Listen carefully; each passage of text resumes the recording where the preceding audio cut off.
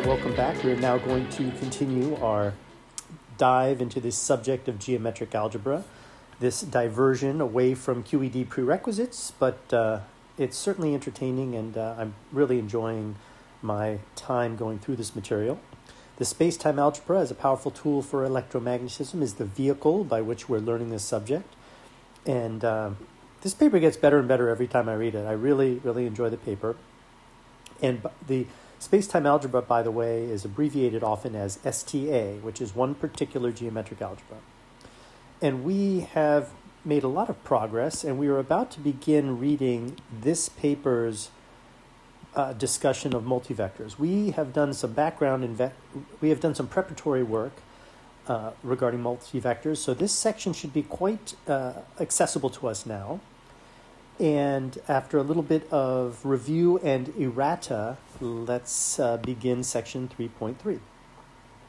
I think I need to get used to doing errata in this material because it is not nearly as familiar to me as other mathematical physics material, more classic mathematical physics material. And so I'm just going to have an errata section in front of every lecture. And thankfully, there are those watching this series who understand this material pretty well, and they are happy to point out my errors, obvious and less so. In this case, it was actually kind of an obvious mistake. So I did discuss this, the notion of a direct sum, right? And the structure I used was, we're going to take two vector spaces, combine them to create a third vector space. And you can definitely do that. However, if you study most linear algebra texts, it usually posits everything the other way. It says, hey, given a vector space, we want to ask, is it the direct sum of two of its subspaces? Or given two subspaces of a vector space, is the vector space the direct sum of these two subspaces? And essentially, it's equivalent to say if this original larger vector space can be constructed the way I have described it in the last lesson, then the answer is yes. But what's very different about those two approaches is if you think of V and W already as subspaces of Z, then you know one thing very important.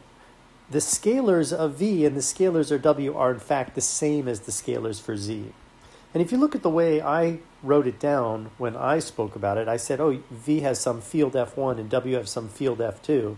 And then I kind of glossed over the fact that Z obviously has a field. But it is important to understand this bottom-up approach doesn't demand, the way I wrote it, that all these fields be the same field, right? And that is important. For all of this work, the two vector spaces that you direct sum together for our work need to have the same field. I don't know if there's some exotic way of taking two vector spaces and creating a direct sum if they have different scalar fields. But obviously, if you're going to scale a vector in Z, and it's presumably this kind of sum, that scaling factor has to flow through both sums. So these subscripts that I wrote here really shouldn't be here. They should all be the same field. And you know what? I should have even been simpler because all of our work is there's only one field that matters, and that's the real numbers. This process of a direct sum is truly more mathematically general, but for everything that we do in the space-time algebra, and indeed everything we do in the geometric algebra, it's real numbers. This isn't even the fact that real numbers are the scalars for all the relevant vector spaces is a fact that's true for geometric algebra. Okay, so that's an errata. There was one other errata, or errata-like thing.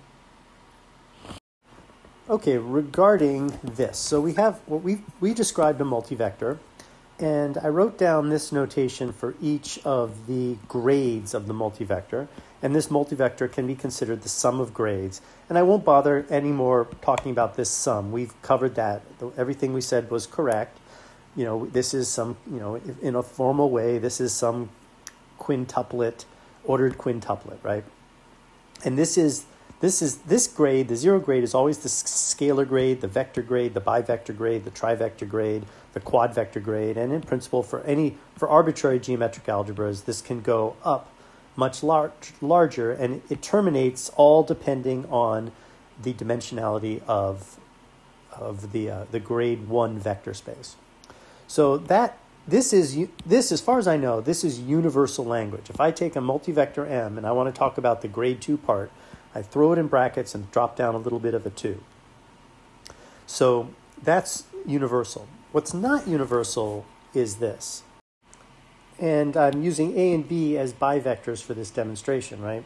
So a bivector product will have a scalar part, a bivector part, and a quadvector part.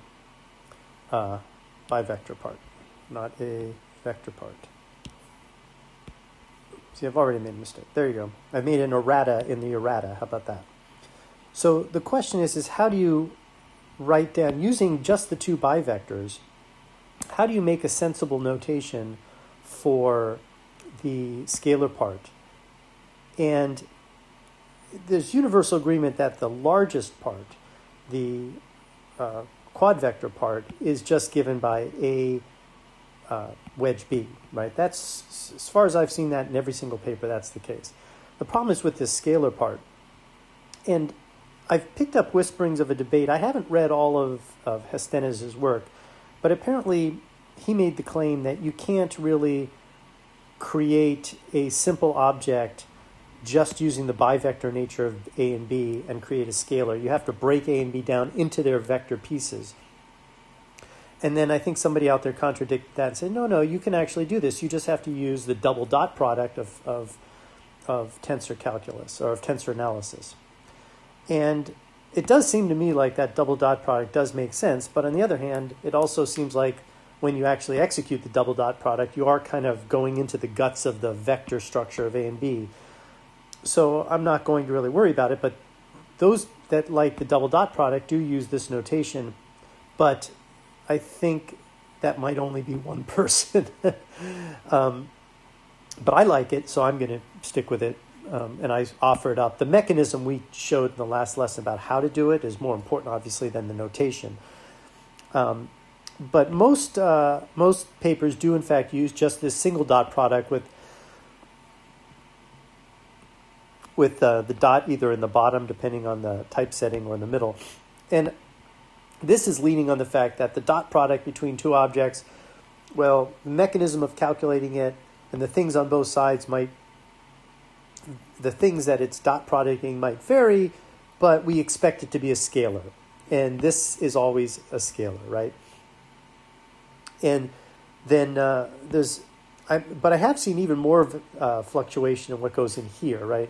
And for example, in this notation, the dot product suddenly is just the thing that returns the grade 2's part. Here's the literal language of the grade 2 part.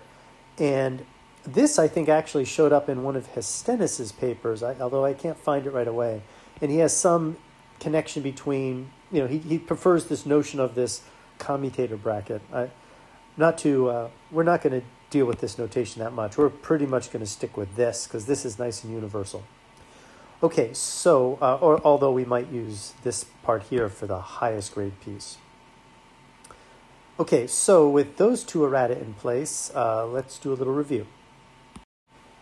We have made our first pass at the complete picture of C13, and we understand it to be the direct sum of four vector spaces. And we've given all the vector spaces a name: grade 0, grade 1, grade 2, grade 3, and grade 4. That's the sort of mathy name. And then by language, we call these the scalars. I should write down the language names. So we have scalars, vectors, bivectors, pseudovectors, and the pseudoscalars. And dimensionality 1, 4, 6, 4, and 1. And we've given them, I've kind of leaned into the names I'm familiar with from exterior algebra, these lambdas. And we understand that this, of course, is a Minkowski, this is a inner product space, four-dimensional inner product space with a Minkowski inner product.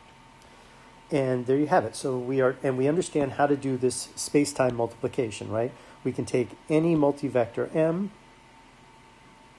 and we can multiply it by any multivector n, and we know how to do that now because we've learned how to do, in the spacetime algebra at least, all of the multiplications of the different blades, the different simple members of each of these grades. And by the way, when you can do this, just to be clear, this algebra, when the algebra has this structure, it's called a graded algebra. And the graded algebra means you can break it up into these grades exactly as I've described here. Okay, so that is what the multivector world is, and now we will turn to the paper and read how they present it. So, section 3.3, multivectors, let's begin.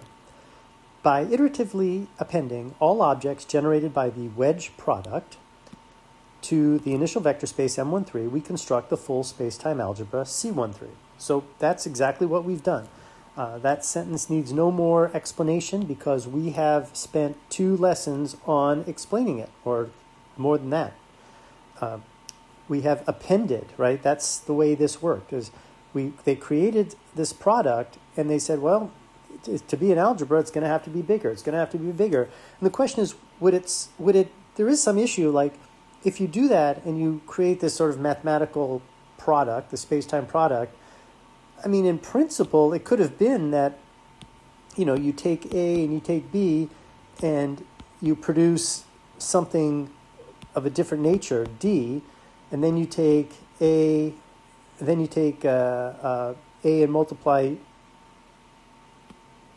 by D, and then you get, something completely different again, right? And then this process never ends, right? And you can never close the algebra. I mean, that could have happened. It could have happened that appending things wouldn't have generated anything at all. But in this case, it does. And that's the way math as a natural subject constrains itself. You find these things that actually close. And it's like, oh, well, if it closed, it's a thing. It must be interesting. And if it doesn't close and it's some infinite thing, well, you have to ask yourself, can you get your head around this infinite thing? And it's just this really interesting way that mathematicians explore the universe, right? They just look for this kind of stuff. And they noticed, hey, look, that we appended and we created an algebra, which was closed. Anyway, to go on, this notation indicates that the spacetime algebra is a Clifford algebra generated from the metric signature plus minus minus minus.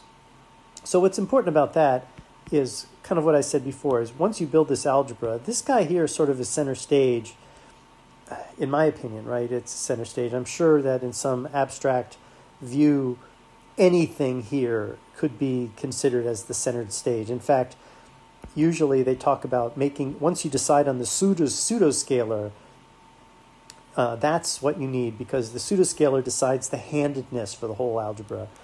But to me, this metric is the most important thing.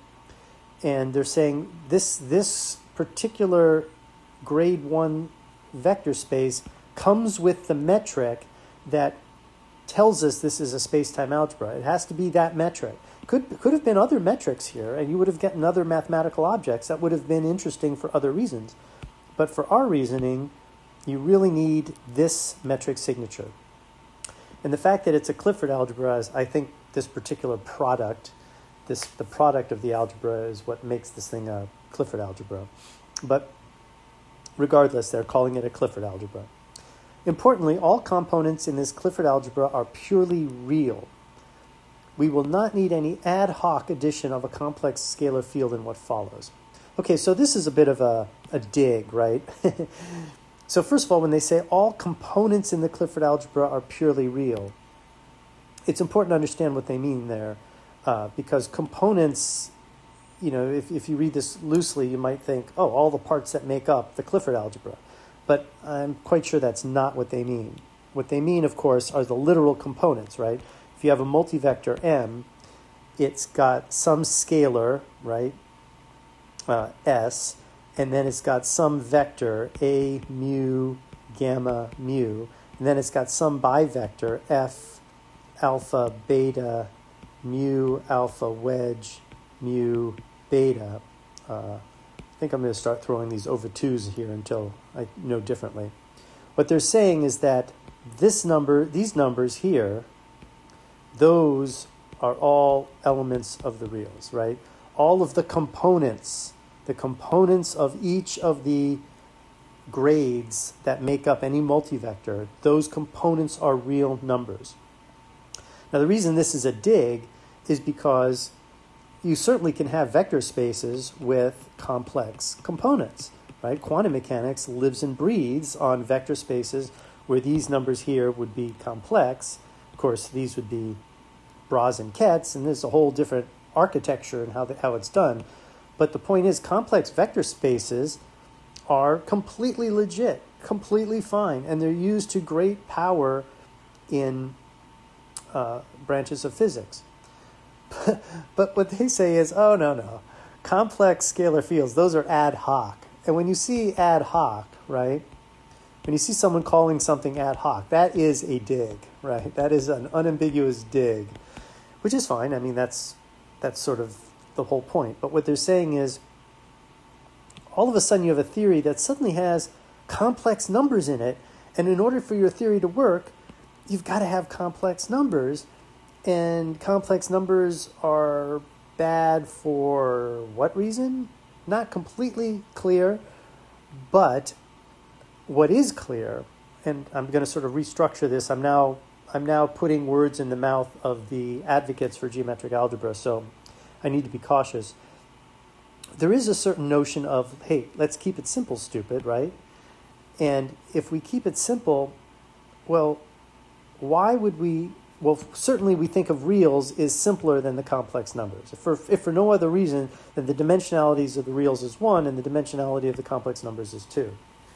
So if I can build up an entire algebra out of one-dimensional objects and have all the benefits of doing the thing, of having the thing constructed out of two-dimensional objects, well, shouldn't I do that? And I think that's probably what they're getting at here, is you don't need complex numbers if you use geometric algebra. So any use of complex numbers is ad hoc relative to something more fundamental, and that's a completely real algebra. And when I say a real algebra, we're talking about real components. Okay, so that takes care of this little paragraph. And moving on, the repeated wedge products produce 5 linearly independent subspaces of the total algebra known as grades, which are illustrated in Figure 2. Each grade is a distinct type of directed number. I'm not going to expose Figure 2 quite yet because I want you to see how this paragraph already matches our own, what I'll call version of Figure 2, right, which is this thing here, right? 1, 2, 3, 4, 5 grades, right, just like they're saying. The real scalars, the pure numbers, are grade 0, while the 4 vectors, line segments, are grade 1. So notice that they're throwing in the name of the grade, right? They're identifying the grade. They're giving it a name, and then they're giving it an interpretation, right? So 4 vectors, the name, line segments, the interpretation, in M13 are grade 1. Bivectors, plane segments, here's the symbolism, are grade 2. Successive wedge products produce trivectors, which are pseudovectors, or 3 volume segments, they're little volumes, of grade 3, and quad vectors, which are going to be known as pseudoscalars, which are 4 volume segments, and they're expressed this way, and they're grade 4. And that completes the algebra. We referred to the elements of grade K subspace as K-blades. I talked about that in the last class. And what follows to disambiguate them from grade 1 vectors, right? They don't want to use the word vector all over the place, right? Although they probably will continue to use bivector. But they might be using 2 blades in this paper. I can't really remember. But the point is using the word vector all over the place becomes a bit of a mess. We want the vector to just represent these guys right here. 4 vector line segments, members of M13. So we're going to get rid of the word bivector, trivector, quad vector, and we're going to call them all 2 blades, 3 blades, 4 blades, even though they probably should be 2 vectors, 3 vectors, and 4 vectors. You know, the more I think about it, the more I like their use of the word blade here. Okay, moving on. For concreteness, we systematically generate a complete graded basis for C13 as all independent products of the vectors gamma sub mu from mu equals 0 to 3 in a chosen basis of M13. Okay, very rich and important concept right here. For concreteness. So I think what I think that is a euphemism for we're going to use basis vectors. We're not going to do our entire work writing things like U wedge W. We're going to do things using a chosen basis set. And I suspect that's what they mean by concreteness. So whether or not doing it in a certain basis is concrete or not is, well, that's, I guess, I think it's fair to say that if you do things with the basis vectors, you're kind of fixing yourself to some particular frame of reference. But what's interesting is when you do this, we're not specifying much particularity, what this basis actually is. That's, where in the world it is, what it's modeling. Obviously, if we switch bases, we're going to switch to some sort of prime basis from prime to unprime. But the point is if we do that, the only thing that's meaningful is the relationship between the prime and the unprimed basis, right? So like this relationship becomes what's important. But the point is we're going to do everything in basis vectors is what they're saying here. But we're going to generate a complete graded basis. Notice they use the word graded basis. And what they're trying to say there, using our own charts, is, well, these are the basis vectors for M13, but look, the basis vectors for this section are these bivectors. So you take these basis vectors, form all the bivectors, or all the linearly independent bivectors out of them, and that becomes the basis for grade 2. You form the trivectors. These are now, so this is in a different grade, right? You have these grade 1 basis vectors, grade 2 basis vectors, grade 3 and grade 4 basis vectors. That's what they mean by the notion of a graded basis. So that's pretty simple. And they're all the independent products of the vectors gamma.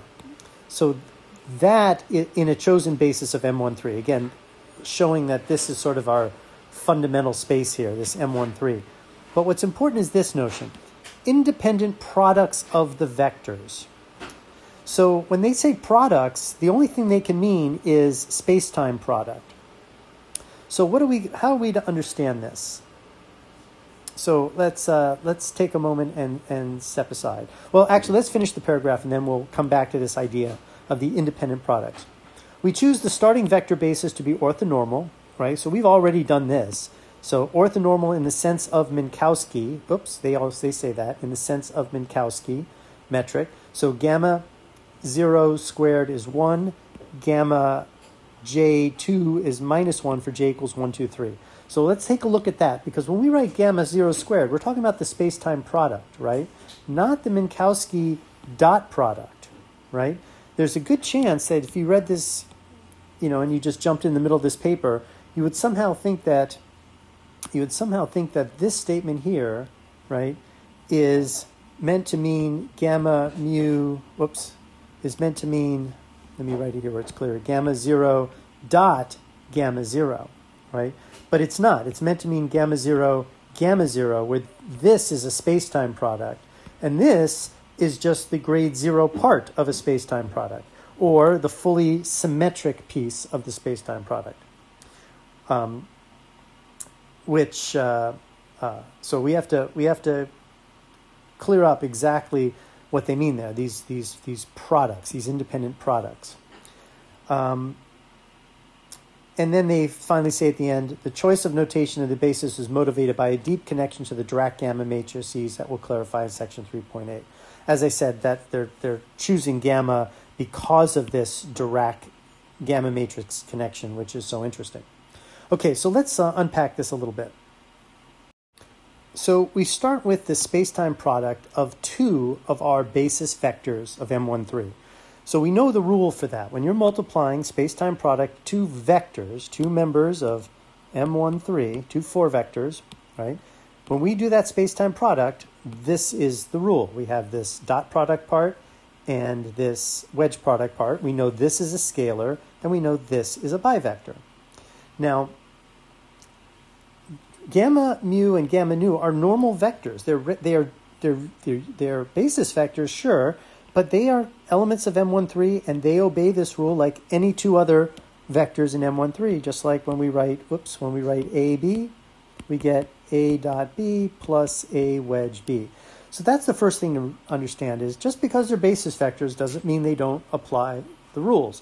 The point is that when they are basis vectors, the rules get a little bit simpler because we have already chosen the fact that the dot product between gamma mu and gamma nu is already known to be eta mu nu, which means gamma 0 dot gamma 0 equals 1, gamma 1 dot gamma 1 equals negative 1,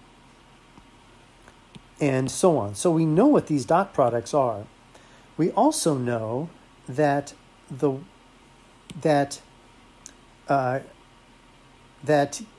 spacetime product of gamma 0 with itself has got to be a real number.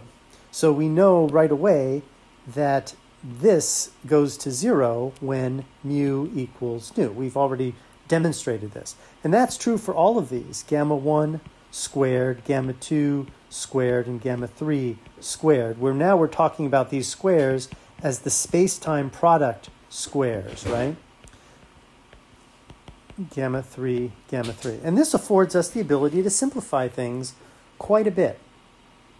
So the first simplification we make is that the space-time, it's this, which is gamma 0 squared, equals 1, equals negative 1, equals negative 1, equals negative 1. So that's the first thing we can say.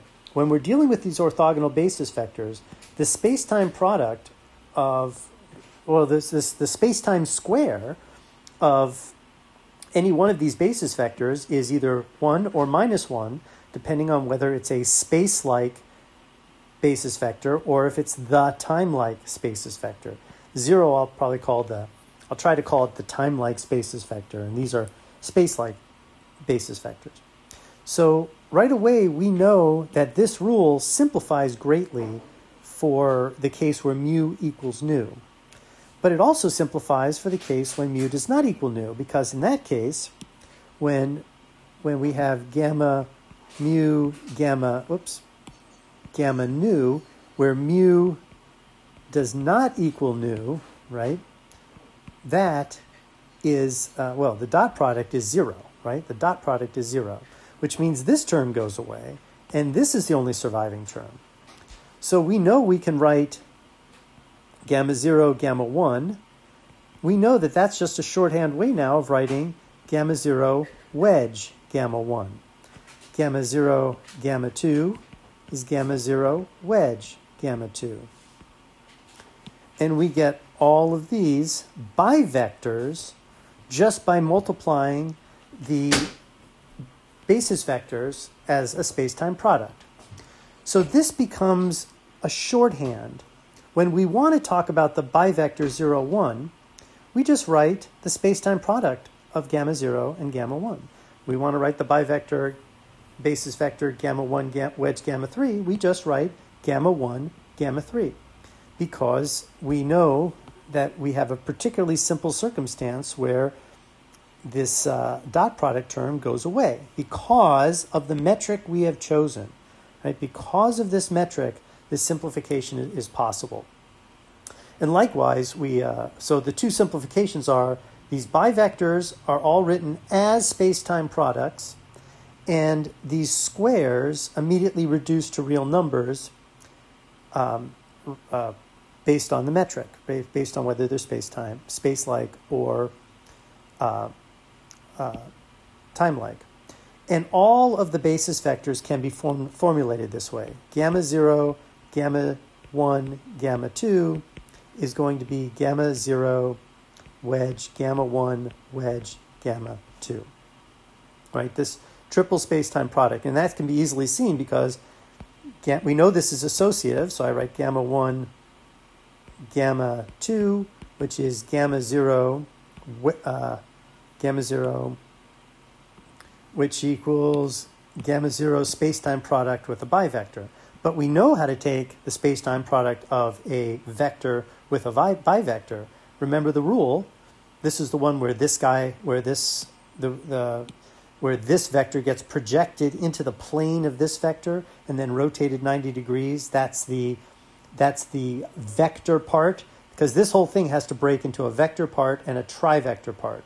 Well, the vector part is gamma 0's projection into the plane of gamma 1, gamma 2 in two different ways. But gamma 0 doesn't have a projection in the gamma 1, gamma 2 plane, right? It's orthogonal to that little piece of plane. It's a different basis vector, right? In other words, gamma 0 dot gamma 1 wait a minute, I think that's backwards. I think it's backwards. It goes like this. Gamma 0 dot gamma 2, gamma 1 minus gamma 0 dot gamma 1, gamma 2, right? Well, that's 0 and that's 0. So the vector part of this product is 0, which just leaves the trivector part, wedge, gamma 2. So this is now shorthand for this. And likewise, for the pseudoscalar, this is the shorthand for the pseudoscalar. Now, we've made a choice about the pseudoscalar, right? Because there's only one pseudoscalar out there. And so by listing it time-like on the left and then 1, 2, 3, we've chosen essentially the handedness. Because remember, if you interchange any two, the sign of this should change. So we'll talk about that a little bit more when we talk about the pseudoscalar. But the point is these space-time products, right, are now going to be these blades, these 2 blades, 3 blades, or 4 blades, or 1 blades, or 0 blades, right? These space-time products is a very simple way of writing them down as long as you're using the basis vectors of the Clifford algebra. All right, and continuing with their writing. The basis of 0 blades is the real number 1. The basis of 1 blades is the chosen set of 4 orthonormal vectors gamma mu themselves. Then the bivector basis is gamma mu, gamma nu, when mu does not equal nu. And they point out that there's only 6 of those. And then, but notice how they do the notation here. Now they just introduce a notation. Well, I guess they introduce it right here with this triple equal sign. The triple equal sign usually reads, in case you're unfamiliar with it, and this is my own interpretation, triple equal means is defined to be, right? So what we're saying here is that the space-time product, gamma mu, gamma nu, well, that equals gamma mu, wedge, gamma nu. And that equality is a real equality in the sense that it's a calculation. You have to know that gamma mu dot gamma nu equals 0 if mu does not equal nu, right? With that fact, that orthonormality fact in place, you can write this down. But this is too much writing. That's too much writing. Even that's too much writing.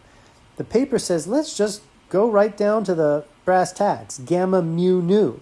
Let's just give it 2 scripts, and declare it to be antisymmetric in those indices and call it good. So now, when we go back to the work that we had done over here, this could be written, well, let's start with the bivectors, right? This could just be written as gamma 0, 1, gamma 0, 2, gamma 0, 3, gamma 1, 2, etc., right? And this guy here could be gamma 0, 1, 2, 3, right? That's what that is. And likewise, this is gamma 0, 1, 2, right? So we're really compressing the notation. But in order to do this, we have to lean on the fact that these guys are basis vectors in M13 in our Minkowski space, and they satisfy the Minkowski metric. Otherwise, you can't do this, right? So this is one of the strengths of choosing a basis and doing everything with basis vectors, is you can write everything in terms of space-time products, and you're still going to be correct, right? Because, this is a blade. This is a two-blade. It is not a multivector with a scalar part because of the nature of gamma 1 and gamma 3 and gamma 2 and gamma 0. So continuing on, they give us this notation, right? This excellent notation, which we're now going to use. Due to the antisymmetry of the wedge product, well, that's just this last piece. These independent elements form the oriented basis of two blades.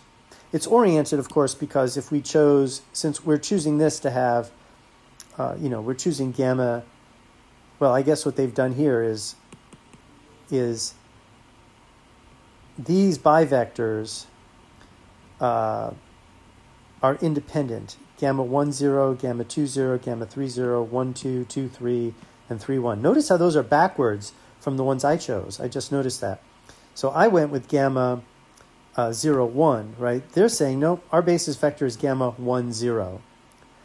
So I went with gamma 2, 3, and they also went with gamma 2, 3. And I went with gamma 1, 3, but they went with gamma 3, 1. So their bivectors basis is not the same as the one that I've been laying down. And the reason I lay it down my way is I'm used to this notion of increasing indices, right? Where the indices are constantly, must go up for the basis vectors. So, but they don't. And we'll flesh out the reason for that a little bit later. But it doesn't really matter, right? As long as you choose it, you're good to go. So they've chosen these to be the basis vector.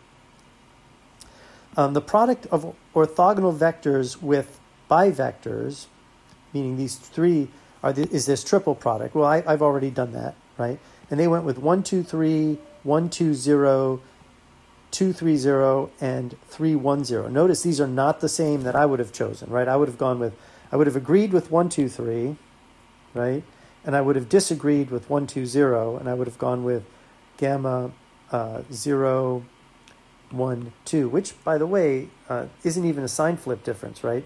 That's just, that's because 0 moves over twice. So it's really the same. It's the same. It doesn't even have a sign flip difference. 2, 3, 0 does not have a sign flip difference either. But I think 1, 2, and then 1. This one does have a sign flip difference, right? So the paper is choosing the basis vectors differently. But as I said, that's just, there's inevitably going to be a good reason for that. But they form the oriented basis of three blades. And here, actually, it is truly a blade, right? The basis vectors are blades under every definition of the word blade, because every basis vector is clearly written as A wedge B wedge C, right? So this would be gamma mu wedge gamma nu wedge gamma delta, right? And that's clearly how blades are defined.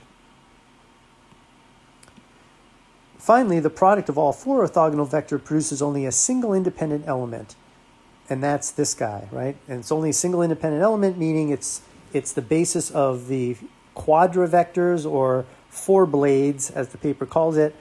It's defined this way. It has no scalar, or, well, I guess in this case it would have, if you multiplied it by a bivector, you would expect a bivector and quad vector. If you multiplied it by a trivector, you would expect a vector and another trivector. And if you multiplied it by a single vector, you would expect a trivector. And if you multiplied it by itself, you would expect a scalar. So I'm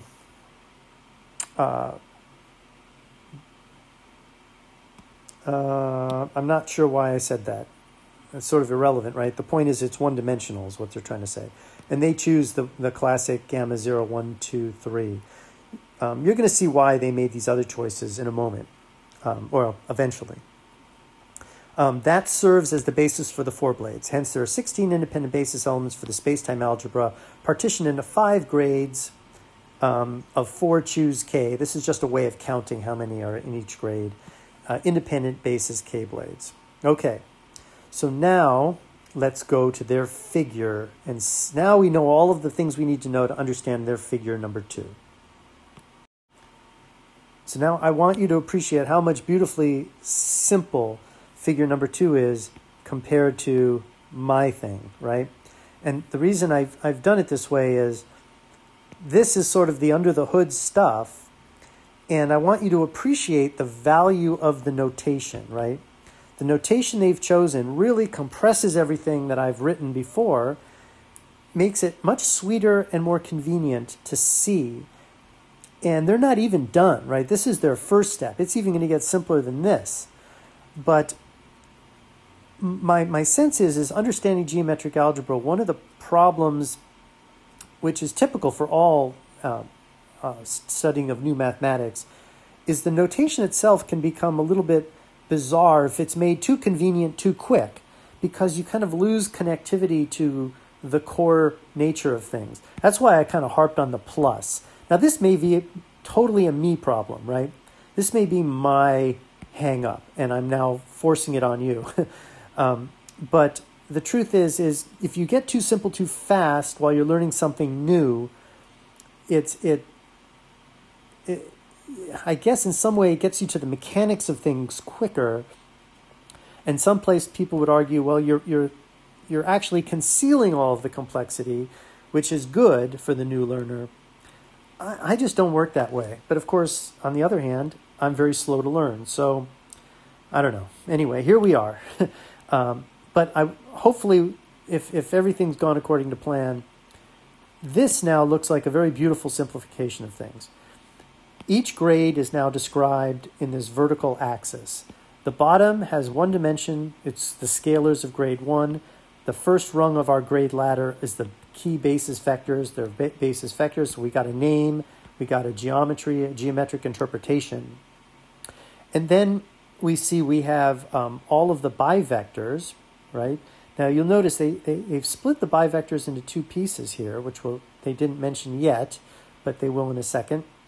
So we'll talk about that. And then you have the trivectors are here with their special. Now notice they're committed.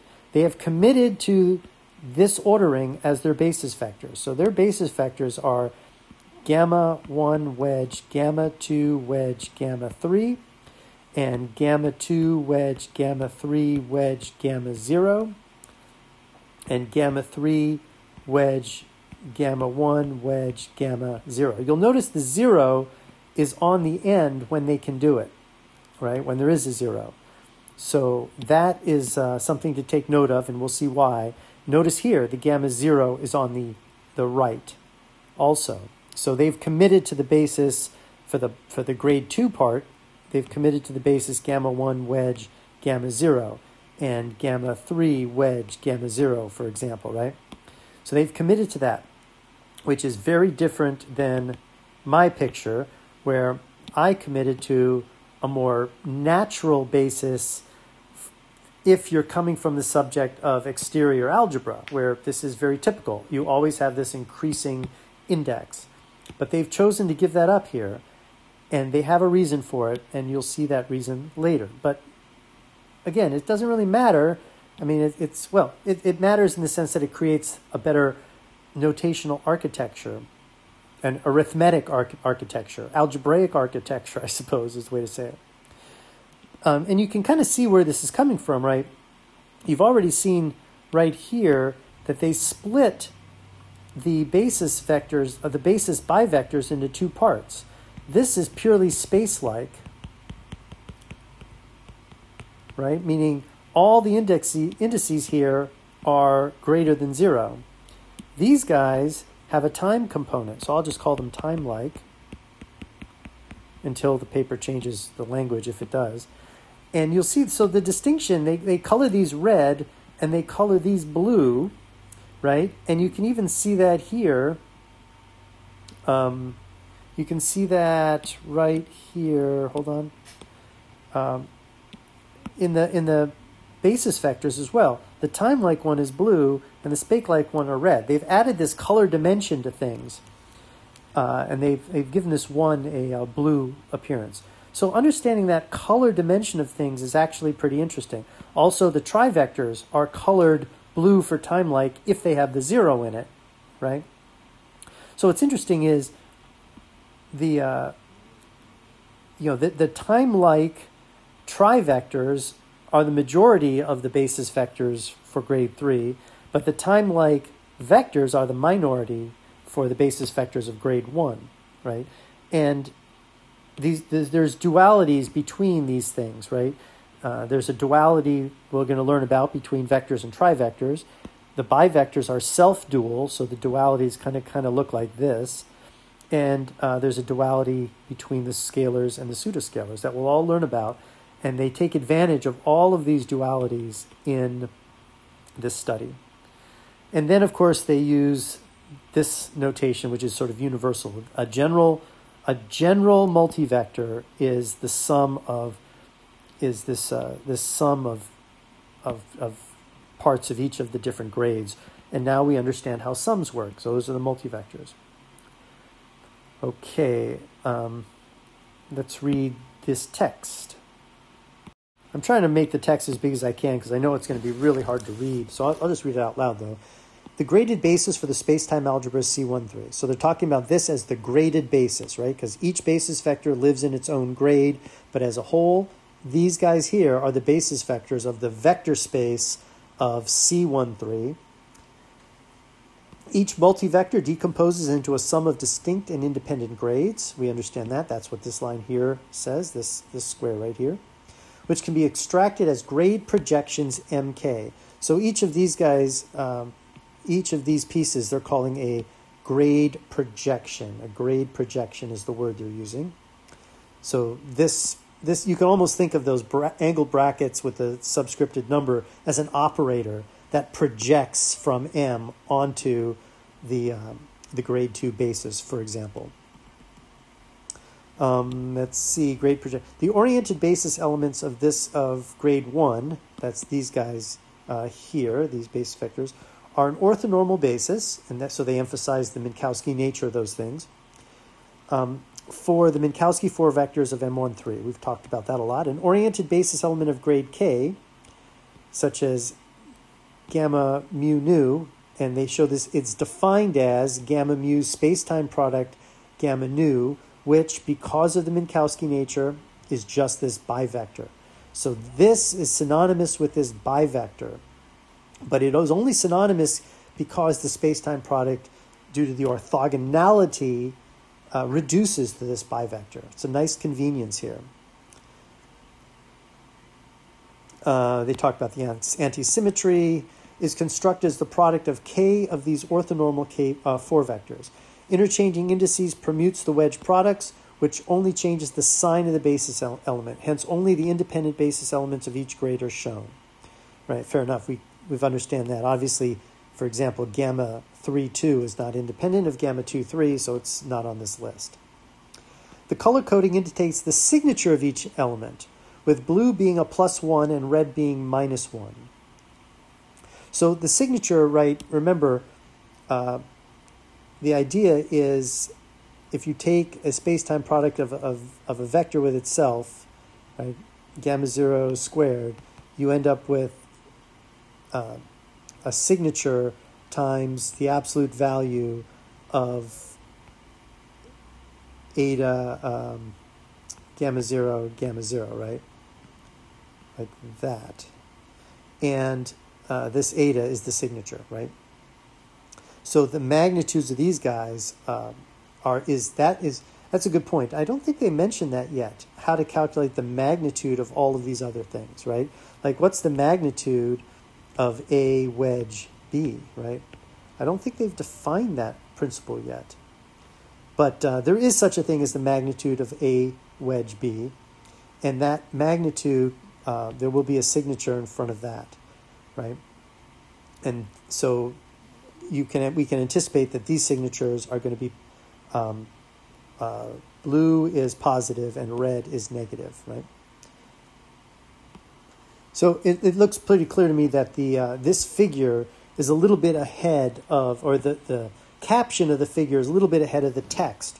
So where the text refers to the figure, right here, if you read the caption is ahead of where these references are, which is fine. I mean, I like captions that have a lot of explanation in it because I know I can come back to it.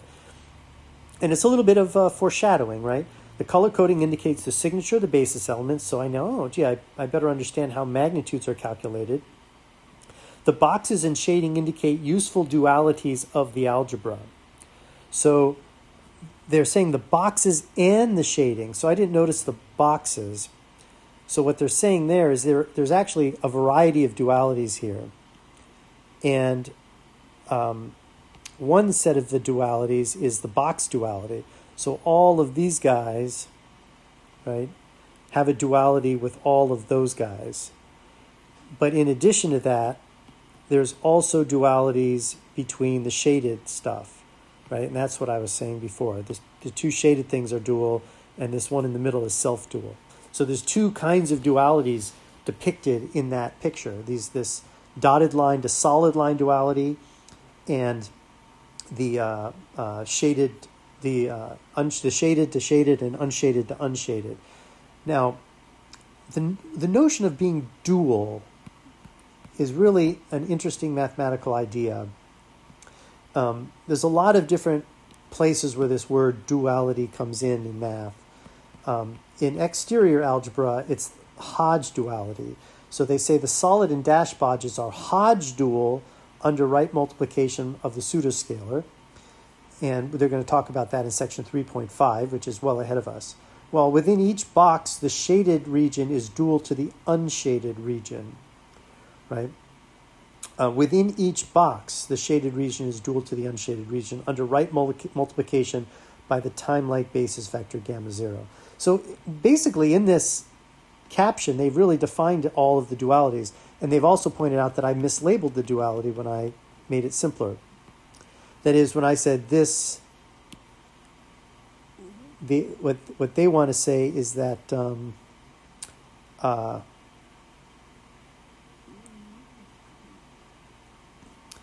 they say these guys are these guys. They're related by Hodge duality, where if I take an element out of this and I call it A, and I do right multiplication by the pseudoscalar, I guess that would be with gamma 0, 1, 2, 3, then I turn it into something in this box down here. And that's duality by right multiplication by the pseudoscalar. And then they're talking about another form of duality. Within each box, it's by multiplication by gamma 0. So if I take these guys here, multiply on the right by gamma 0, I get these guys here. So that's the duality. It goes like that. Obviously, if I take that guy by gamma 0, I get 1, right? So I have that duality there. Likewise, up here, if I multiply these guys on the right by gamma 0, I get these guys. And if I multiply this guy on the right by gamma 0, then wouldn't I get minus? Wouldn't I get minus gamma 0, 1, 2, 3? Well, we'll flush this out more in section. Flush this out when we get to the appropriate section. But there's a little foreshadowing to be done here, and that's fine by me. We're not going to explain these dualities right now, but we're going to allude to them to get your mind primed for when we actually study them. But anyway, great picture, and the point is what you should be taking away right now is understanding how this notation is constructed, how it relates to the wedge product, and how it relates to the basis structure that we outlined here, right? And then you kind of forget this, and you live entirely in their world, in the world of the paper, which is a much simpler and more pleasant place. And it makes these, and it's designed so that these dualities are easy to see. And you'll see how important they are as we go through this paper. Okay, so where are we?